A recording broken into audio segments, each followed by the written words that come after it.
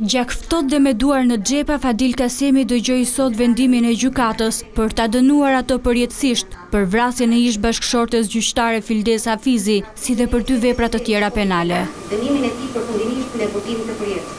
Gjykata vendosi që Kasemi ta vuajë dënimin në një burg të sigurisë së lartë. 2 akuzat e tjera për të cilat Fadil Kasemi u shpall fajtor janë rrëmbim personi dhe armbajtje pa leje.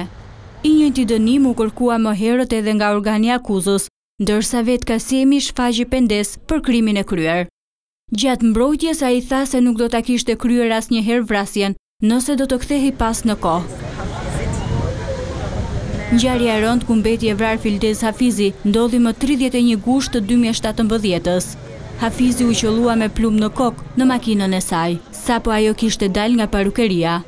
Ish bashkëshorti Fadil Kasemi me njëherë pas krimit u largua duke kërcënuar shoferin e një furgoni për të përfunduar pak minuta më vonë në komisariatin numër 1.